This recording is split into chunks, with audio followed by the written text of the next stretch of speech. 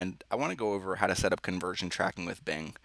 So when you're in the all campaign screen, down in the left-hand corner here, you can see conversion tracking as one of your options. So when you click it, they're going to have a lot of things here about how to do it, different things like that. But make it simple. What you need to do is create a UET tag, which is a universal event tracking tag.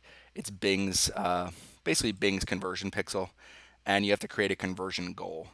So what we're going to do clear is click Get Started, and it's going to say create your UET tag one. So UET tag name is just going to be the name of my website. So it's beachfront decor.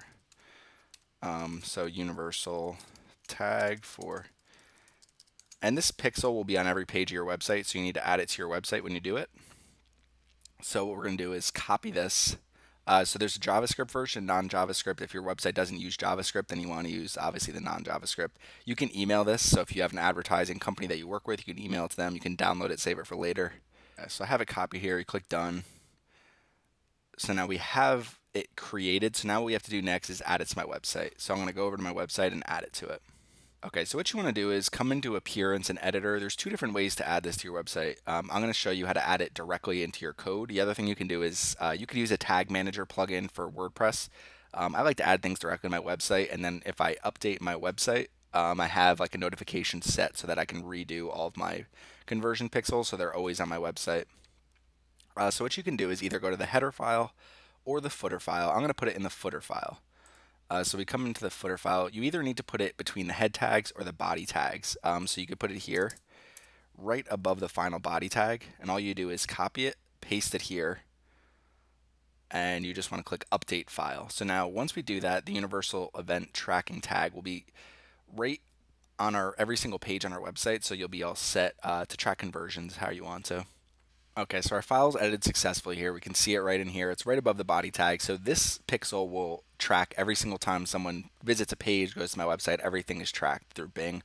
So now we can do some pretty cool things in Bing. So if we come back here, it's going to say unverified for a little bit until we have it all, set up properly. But after you create your universal event tracking tag, what you want to do is come to conversion goals here and click on that. What you want to do is create a conversion goal. So there's different things you can do. So destination URL. So let's just say, for example, you have an e-commerce website, and we do, and you want to track every time someone adds something to a cart. What you can do is name it, add to cart or something like that. And then whatever your destination URL is for that, if someone clicks on it and it brings them directly to their cart. So every time someone goes to the cart page or something like that, there should be conversion set up. I know with Shopify, they have them all set up for you. Same with sales. So for us, what we're going to do is track our giveaway thank you page.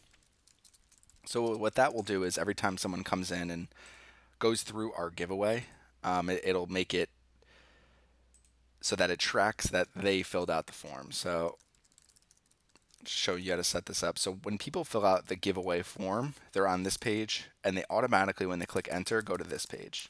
So they go from the giveaway page to the thank you page. So now basically what it's saying is every time someone visits this thank you page, which they're only going to visit if they fill out that form, it's not easy to find anywhere else. You can first put it on specific account or across all accounts depending on how you have your thing set up. You can do a value for conversion, so if it's sales or something like that.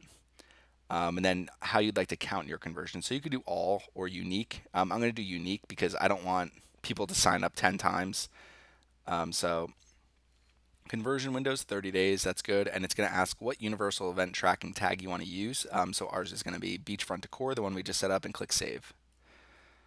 Okay, so now it says congratulations, your conversion goal is created. So if I go in and create a campaign where people are going to my giveaway page and then they go to my thank you page, then they're going to hit as a conversion, and I could track those directly into Bing, and then I can optimize for those. So